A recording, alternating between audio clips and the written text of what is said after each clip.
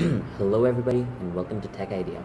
Here we make tutorials on topics that might be useful to you in one way or the other, and today I'm going to be showing you guys on how you can add more Twitter accounts to your Twitter.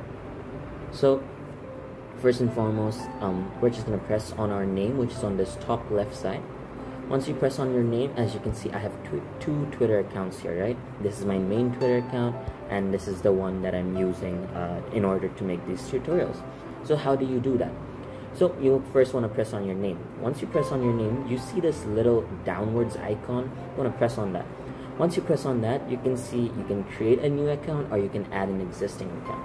So if you already have an account, all you want to do is press on this at the existing. Then you just want to put in your username, password, or email address. And if you just want to make a new account but you want to keep it linked, you just want to press on create a new account. And then it's basically the same thing I've showed you in my previous tutorial on how to create an account. Once you're done with all that, you should automatically have this set up like this, so you can always switch back and forth from one account to the other.